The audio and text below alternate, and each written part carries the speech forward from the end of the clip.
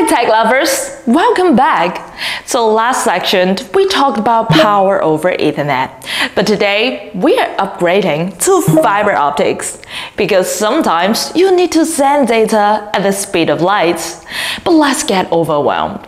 First, you have different fiber optic cable like OS1, OS2, OM1 to OM5, and transceivers like SFP, SFP+, and connectors LC, SC, ST. Why so many options? So it's easy to feel lost. But don't worry, by the end of this video, you'll be a fiber pro. So let's untangle it. So why upgrading to fiber? 3 simple words: speed, distance, and reliability. Unlike copper, fiber doesn't care about thunderstorm, radio interference, or your neighbor's DIY EMP project. Plus, it shoots data 100 plus kilometers. Oh, hackers, they will hate you. Fiber doesn't leak a signal, so it's perfect for a secure surveillance system.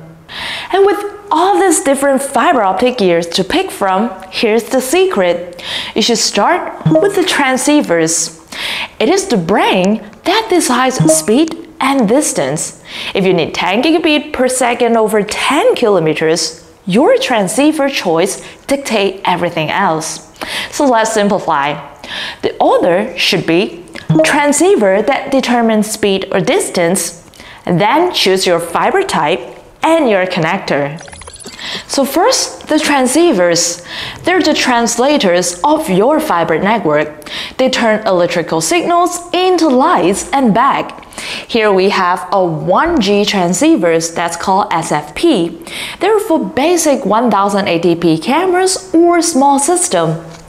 And here we have the 10G SFP Plus for 4K cameras, multi-camera speed, or future upgrades. We also have the QSFP that has 25G, 40G, or even 100G, but they're overkill for most cameras. Then you have to choose your fiber optic cable. We have single mode and multi mode, and it depends on how far is your data traveling. So we have 2 main types of fiber, single mode and multi mode. Single mode, like OS1 or OS2, use laser lights. It has thinner core and able to go smile. If you get cameras in a remote oil rig or a highway miles away, single mode laughs at distance. Plus, it's future-proof. If you want to upgrade to 100G someday, just swap the transceiver, not the cable. Then we have multi-mode fiber like OM3 or OM4. They have thicker core and shorter runs, usually up to 550 meters. So it's great for campuses, office buildings, or a server room. So think of it as a sport car, fast but only on a short tracks. And connectors matter. Now let's meet our connectors.